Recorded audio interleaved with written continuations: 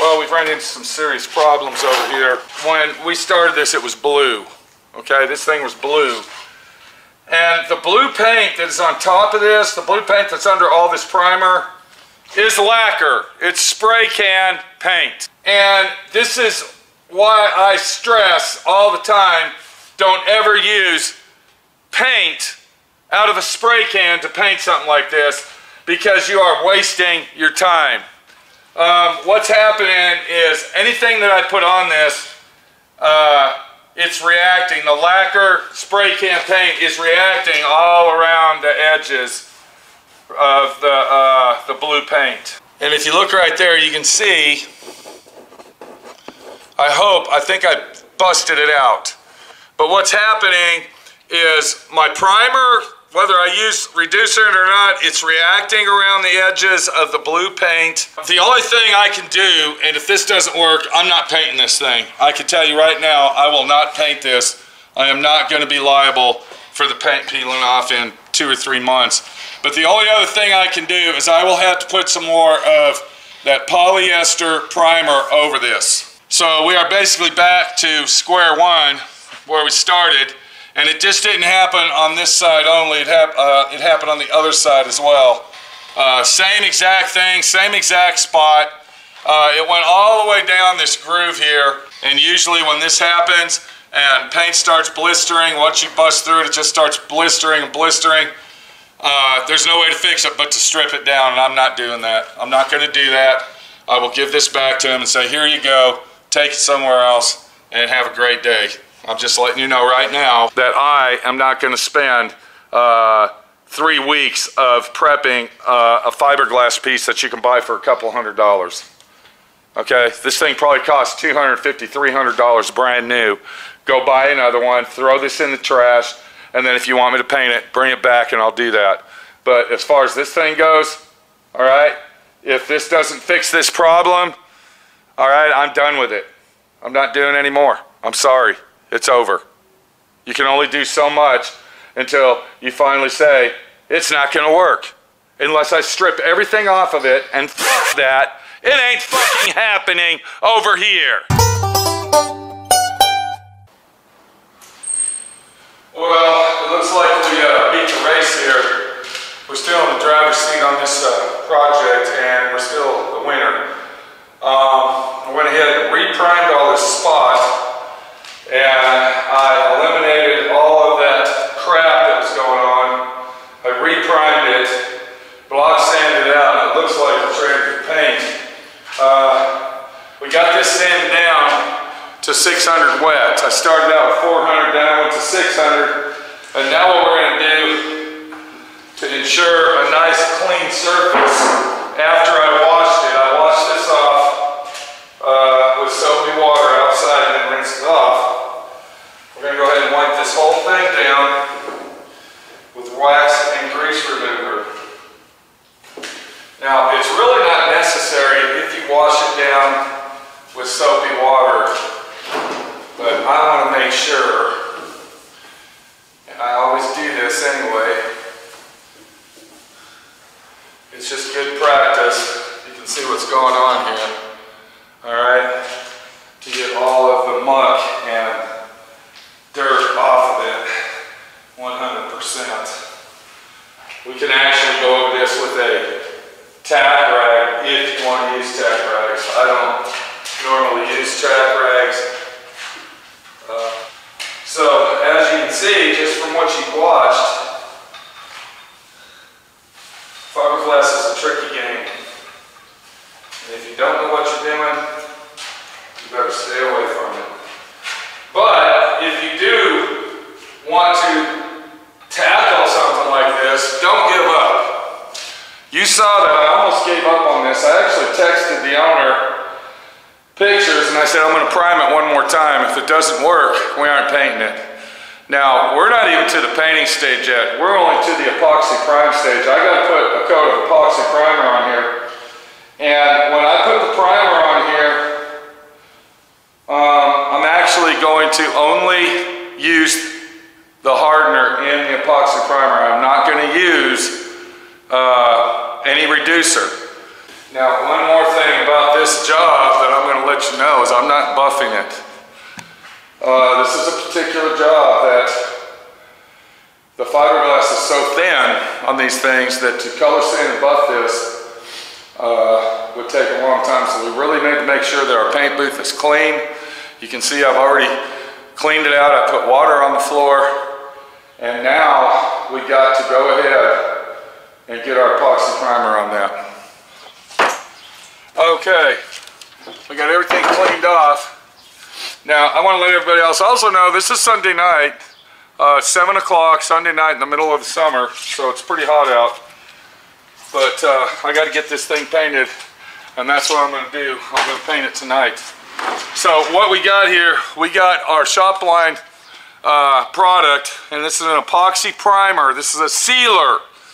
Whenever you hear the word epoxy, it is a sealer. It is not a primer.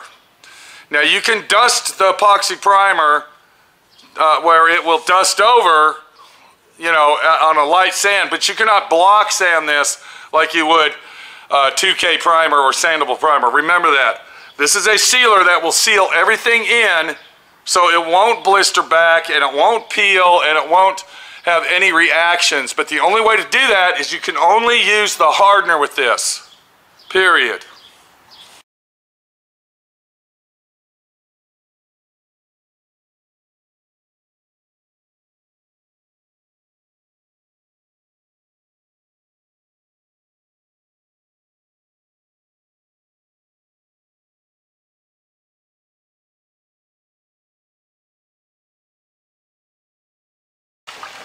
So we're going to go ahead and mix up enough to put one full wet coat, and that's all you need. I actually have a bumper cover in there that goes to a Mercedes-Benz that's black. I'm going to go ahead and paint that at the same time. And we need to put sealer on that as well. So we're going to go ahead and mix this up. And once again, all we're going to use with our epoxy primer on this particular item is the hardener only. Okay? Do you see that word? Hardener. Anytime that you see a product that says hardener, that means that it's a non-sandable item.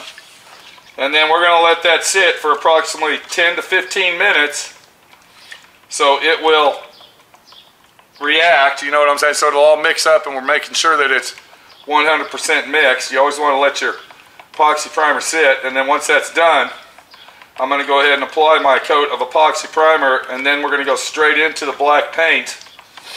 And then once I put the black paint on there, we're going to come back and I'm going to show you the quick way to clear this to make it where it's a super high gloss clear and you shouldn't have to color sand and buff it.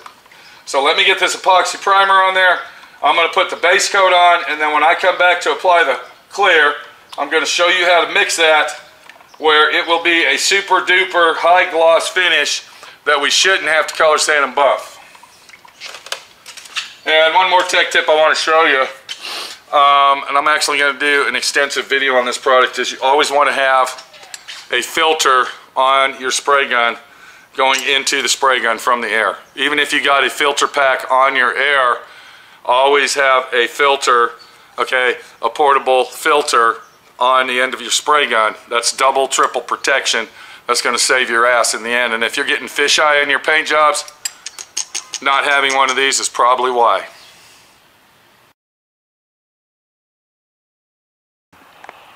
Okay, I'm going to head up into the paint booth. Let's go in there and get a gander at that epoxy job that I just did. And I want to show you that when you apply your epoxy to something at this extreme, you don't want to put a very thick coat on. You just want to put a coverage coat, and that's all. So if we look right here, you can see how silky smooth it came out by sanding it down to 600. And all I did, I put a quick coverage coat. That's it. If you put a very thick coat, wet coat on there, you're going to have a chance of blistering up, and we don't want that. That's very important. And then, of course, you can see that the fender is epoxy primed. And what gives it that nice, silky smooth feeling and look for our paint to lay down is going to be the prep job that we did to our items by wet sanding it only and getting it down to that 600 grit, so it will be a nice sheen and everything will lay down with hopefully no orange peel. Well, let me go ahead and get my black on there. We'll go ahead and look at that. I'm not showing you how to spray the paint on this time. It's basically a 1, 2, 3 step how to repair this stuff and do it right. So far, I hope you're following me. If you like this video, give it a thumbs up. If you're a subscriber, hit that little bell down there next to the subscribe button. And if you're not a subscriber, please support me and subscribe to this channel. That's the only support that I ask, besides possibly maybe buying a t-shirt right above that first comment in the merchandise section.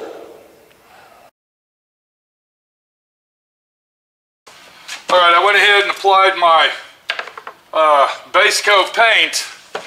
Now what I'm going to do is I'm going to go ahead and mix my clear up to where I shouldn't have to buff it, and this is how you're going to do it. We're going to go ahead and take, this is base coat paint, so it does have a little bit of reducer in it, but that's okay. Reducer is not going to hurt it. You can mix up base coat paint with reducer and it'll stay good for 10 years if you keep it in the right temperature, not longer than that. So what I'm going to do is I'm going to take my base coat paint, I'm going to pour it back in, the paint that I didn't use, I'm going to pour it back into the can. I'm going to go ahead and cover that up so we can use it on other jobs, need be.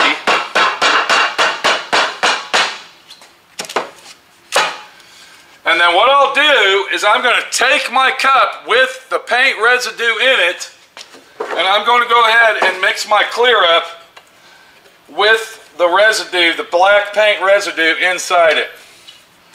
Now what this is doing, it's not just adding the color of black to it, it's also adding the residue of the reducer mixed with the paint. So we're going to go ahead and mix a whole quart up. And you see I'm using a strainer, very important.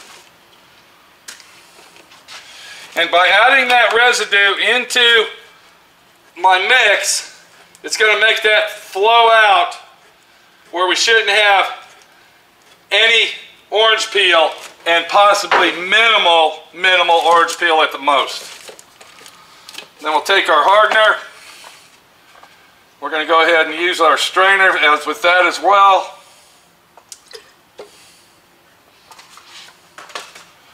And then now what I've done is I've mixed up my clear, get a clean stick, and then we'll go ahead and mix that up. And if you look real close, let me show you what we got here. You can see on that stick that it's tinted with a black tint, which is giving us a semi-black single stage clear. So I'll go ahead and take my custom mix of my clear that I just made to show you, and then I'll go ahead and put 2 coats on it. And it should come out awesome. I might go with 3 coats, but possibly 2 should cover it. This is a medium solid clear we're using here. I don't believe in high solids. High solids go on like a rock. They're hard to buff, they're hard to deal with. Keep your high solids sticking up, but I'm not a professional guy.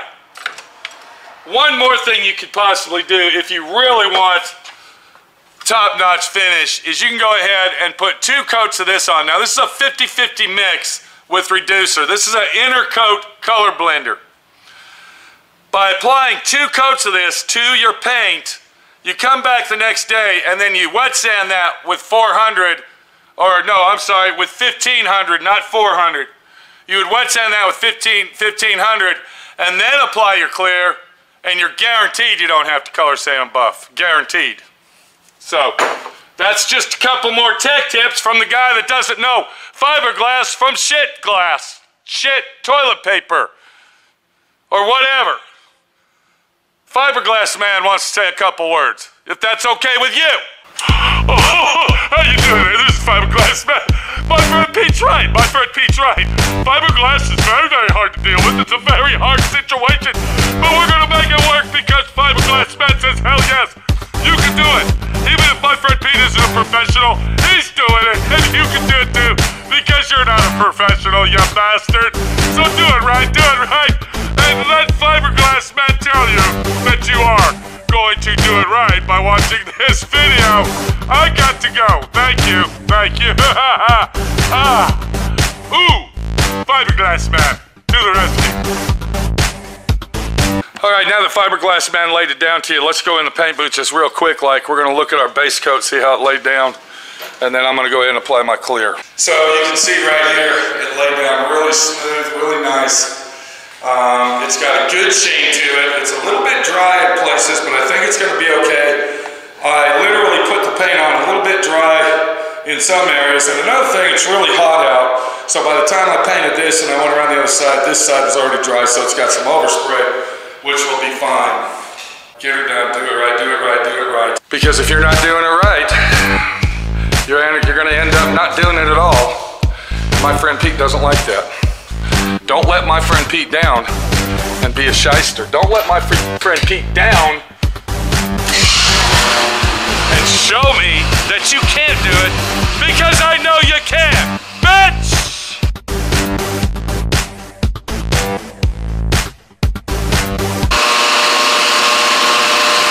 We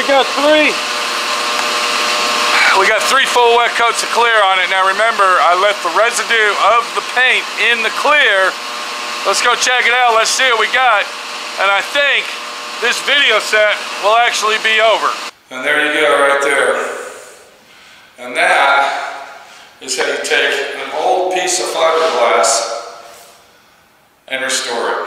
This is Pete, my friend Pete, your friend Pete. Not claiming to be a fiberglass professional, but hopefully knowing what I'm doing.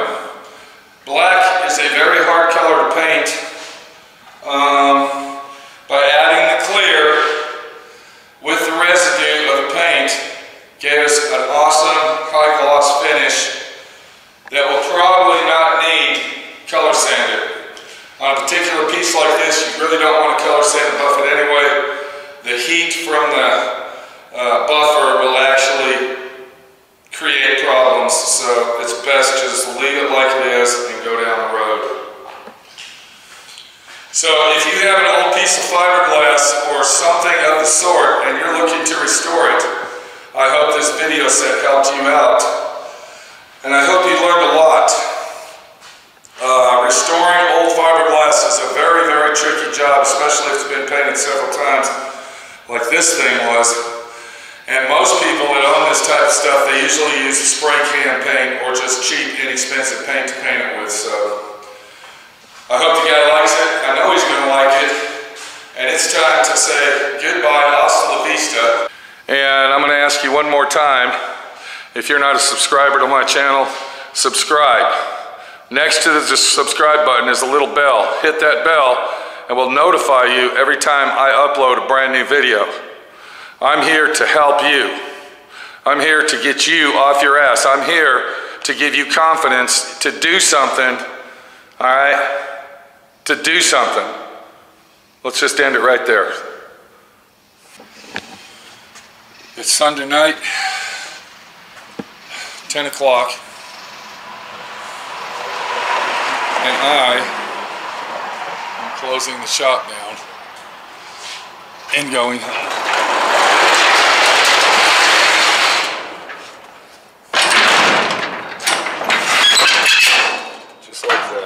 Thanks for watching D.I.Y. Automotive School. Classes don't stop till you know everything.